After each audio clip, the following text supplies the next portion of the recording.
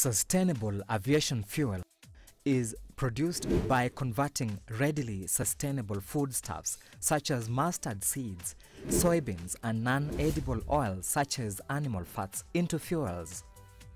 And according to aerospace marketing, soon sustainable biomass such as forest trimmings and crop waste will also be used to make sustainable aviation fuel.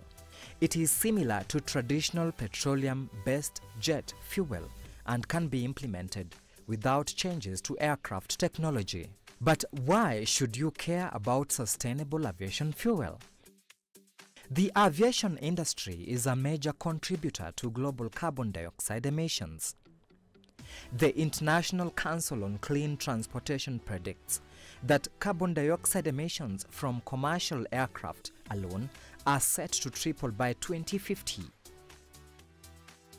Therefore, sustainable aviation fuel will be vital in helping the aviation industry reduce its carbon footprint, meet environmental standards, and help contribute to less global warming.